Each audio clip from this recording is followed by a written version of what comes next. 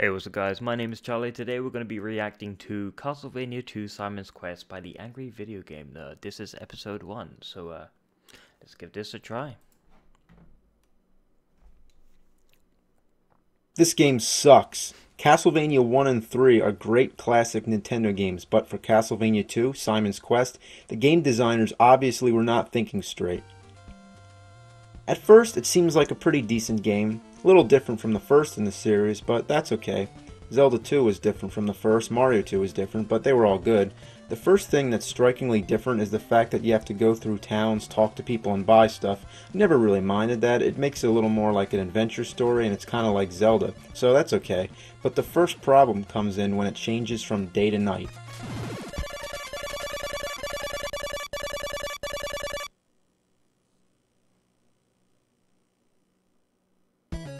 Why does this need to happen so often? Like every 5 minutes? Why does it take so long? Nobody feels like sitting through this every time. How would you like it if you were playing a game and then every 5 minutes I came over and paused it, then counted 10 tedious seconds and then let you continue play the game? Now, I mean, why did they think that that would be a good idea and interrupt the gameplay? Did they think it would be more realistic? I mean, in real life, I don't have to stop in my tracks when the sun sets and a fucking box doesn't pop up in the air.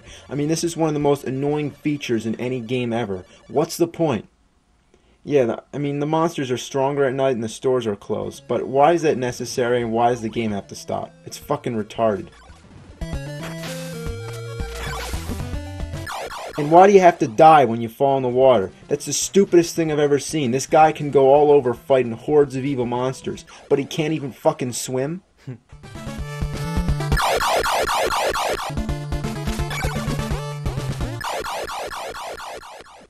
Sometimes I don't feel like going down the stairs just to get down to ground level. I mean, there's no reason I should have to do that when I can just take a shortcut and jump down. But oops, I shouldn't do that. There might be water down there. Another thing that's really annoying about this game is the fact that you have to buy weapons and items. I mean, still, it's not uncommon. You know, like I said, that's the same thing you have to do in many great games like Zelda, but let me explain. Here you have to collect hearts, which count as money. I mean, that's kind of odd, because usually hearts count as life or energy, you know, so that's kind of strange, but, you know, that's not the point. The point is that the items you need to buy are too fucking expensive, and the hearts don't add up enough. It takes too long to get enough of them to buy something, and it gets boring wandering around killing the same monsters over and over again just so you can buy a flame whip or something. Speaking of flame whip, that's pretty weird itself, isn't it? I mean, they were really being creative with that one, the flame whip. Anyway, about the hearts. It takes too long to buy stuff, and to add on to the problem, when you die, you lose all your hearts and you have to start all over again. That sucks. I mean, doing this doesn't add to any of the game's difficulty or challenge. It just makes us have to do more of the same monotonous stuff over again, and it's not fun. It's boring. Yep. Oh look, I finally got enough hearts to go and buy a plant that I need to cross the swamp. Now let me get to the store. Oh shit, it's fucking nighttime. Now the stores are all closed and I have to wait for it to turn day again. Oh well, I might as well kill some zombies in the meantime and stock up on some more hearts. Oh shit! Now I gotta start all over again. One of the worst things in the game are the pitfalls, which are areas where there's like stones or blocks that look like you could walk on them, but instead you just fall through. It's impossible to tell where these spots are the first time walking through, so you just have to keep throwing holy water all over to see where they are. It's retarded. Why should I have to do that? Again, it doesn't add up to any of the fun, challenge of the game. It's just unfair and it's annoying. In the dungeons, there's no bosses at the end, which is a big disappointment. Every Nintendo gamester knows that at the end of a level or a dungeon, labyrinth, or whatever, there's always supposed to be a big guy who you fight. But here, they just got lazy and only put a few bosses in the game and left some of the dungeons just empty, like this one. So most of the dungeons you go through, the mansions to be exact, there's nothing at the end except for a crystal orb that you can't touch. In the rest of the Castlevania games, the tradition goes like this. You fight a boss, you defeat him, then an orb comes down, and you touch it. There you go, on to the next level. But in Castlevania 2, how would you ever figure out that you're supposed to throw an oak stake at that orb? Wow. I mean, when you first get the oak stake, you assume it's a weapon. Yeah. And you throw it, only to find that it does absolutely nothing. Wow. And that you waste it by throwing it, so you have to get it all over again. That's bad. There are parts in the game that are definitely not self-explanatory and are too hard to figure out. Take this dead end, for example. Would you guess that you're supposed to pass through this wall? No. How? You have to kneel down by it for like 10 seconds. Now still, that's not enough to make it so cryptic and hidden that we can't figure it out. Oh, please give us more for our buck and make it harder so we can wander around the whole game and exhaust every possibility before we find out. Okay, guess what? You need to have a red crystal selected and be kneeling down and wait a little while before this magic tornado comes and takes you to the next part of the game. Fuck me. Wow.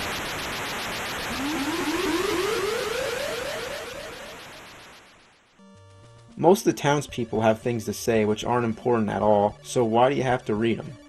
Here in the dungeons, there's books that you may find which actually give you clues about things in the game that you may need to know about. But when I find these books half the time, it's by accident, so I may hit the button and cancel it out, which means that I don't even get to read it and I don't have a second chance.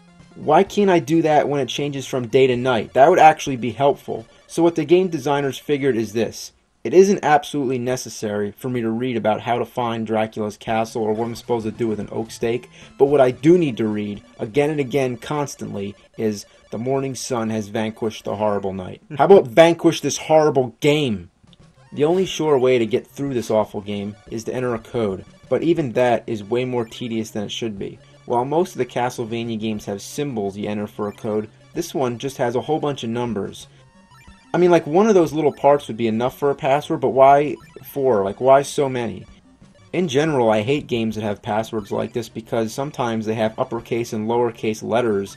Like, the L's, you know, look like I's, the zeros look like O's, the 8's look like 5's. So, you know, why does there have to be so many digits? You know, like, why can't it just be numbers or something? Like, you know, just numbers and not letters. I mean, it takes me like 5 minutes to enter this code when it should only take like 5 seconds. It's friggin' stupid. Okay, so say we enter the code and we go to Dracula's castle. You'll be pretty disappointed how anticlimactic this game is. It isn't even worth putting in a code, let alone playing the whole game all the way through, which if you did, I feel bad for you. I mean, first of all, there's no enemies in Dracula's castle. You just walk all the way through, and the only obstacles are just like going up and down steps, which won't hurt you, and they aren't challenging either. They're just tedious. I mean, what the hell is the point of going through the castle if there's nobody to fight? Did the game designers just like run out of time or something? Yeah.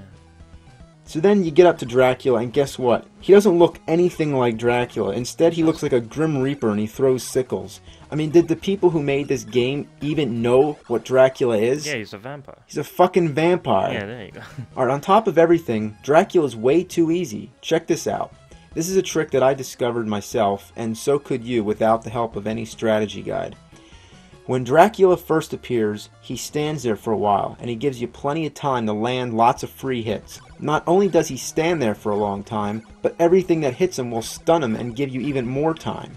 Naturally, you'll probably be using the flames because it's one of the most effective weapons in the game, but using it against Dracula, it makes it simply impossible for him to even do anything. He has no chance. The second you start throwing that shit at him, you've already won.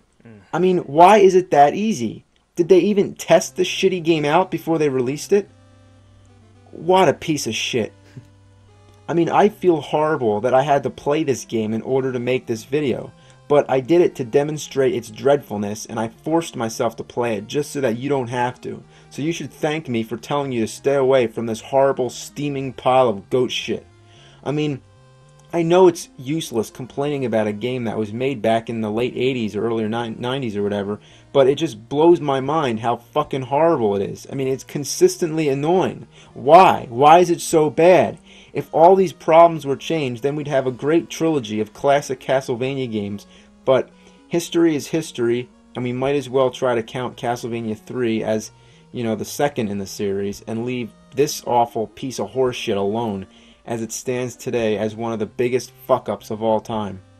Thank you for listening. Good night. The ending sucks too. That was good. I enjoyed that very much. I'm going to enjoy watching the next episode.